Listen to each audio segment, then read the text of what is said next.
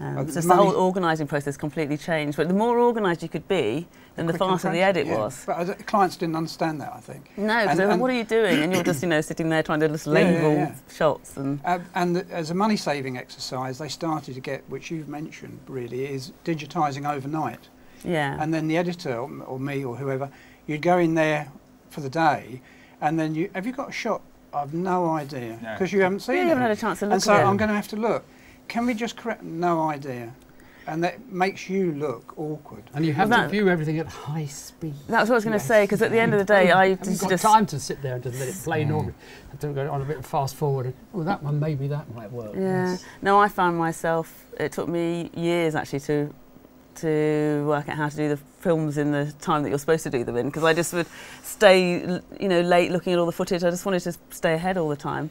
And then, when you'd have the viewings, once you'd start, got the cuts and you started having the viewings, what was brilliant was to be able to make the changes as people were well, there were a few things that were brilliant. One was to be able to duplicate the programme on the Avid, so you could duplicate your programme and have lots of versions of your sequence, so you didn't lose anything that you'd done before.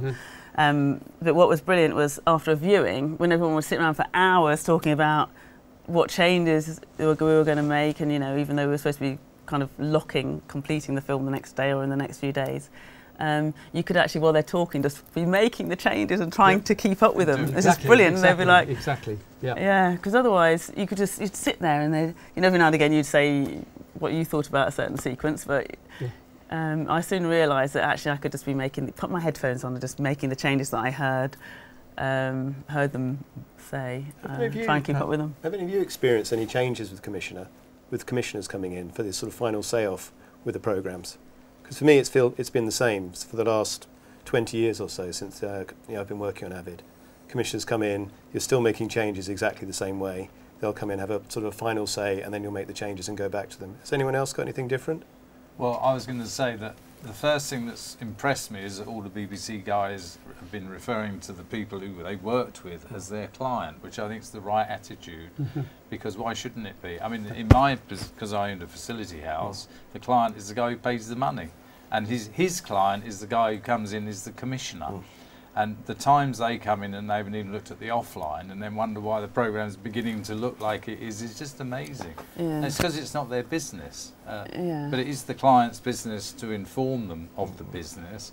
And offline, I'll tell you a story when we're done.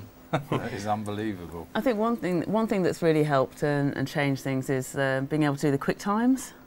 Quick times, so you do a quick time file of your film at any stage, and you can then, send it to whoever needs to see it. I'm not a fan of that, because what happens is you'll send it off and they'll give detailed timecode notes, and then you can't argue it. You can't say, well, we've made this decision for this reason, and then it suddenly becomes an edict that you have to change it because they've said so, and it can become very, very tricky. I used to leave a wrong shot in deliberately. So you wouldn't have to Oh, yes. Time for them to pick up on. Prove they watched it.